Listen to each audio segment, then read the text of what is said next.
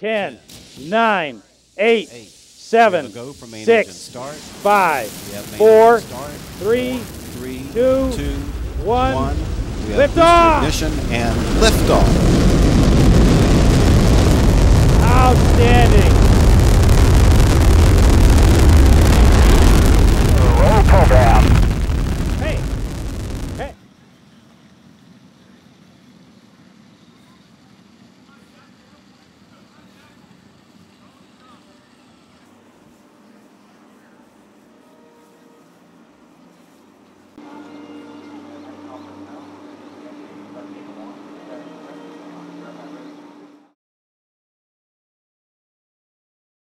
Hey, thank you all for coming out today for the dedication of the clock. You know, this clock was built back in '69 and was in place. Its first launch was Apollo-12, and it supported all the rest of the Apollo missions, Apollo-Soyuz test projects, Skylab, and 30 years of space shuttle. And it really is historic. It was damaged back in 2004 by a hurricane, but we managed to keep it going. But when the shuttle program ended, we decided it was time to move into the 21st century with our countdown clock that's absolutely fabulous out there now. If you go see it, we got big screen graphics and everything. But we didn't want to lose the historical significance of this one. It's actually on the National Register of Historic Facilities.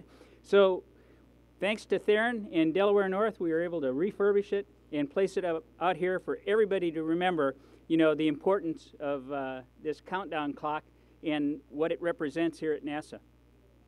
I want you all to know that, you know, we talk about the past a lot, and you get to see a lot of history here, but there's also our future in here. Go look at the Mars Exploration exhibit inside here. See where we're going. See what we're doing.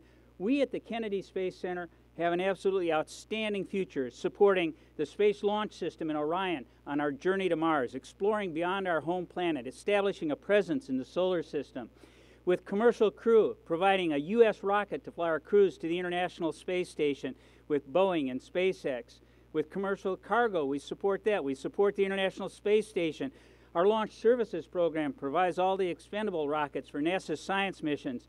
And we're doing a lot of great research and technology preparing for the future as our commercial development folks also bring more commercial companies in here and we move forward. So the future is absolutely outstanding. The Kennedy Space Center is go for now. It's an absolutely outstanding future.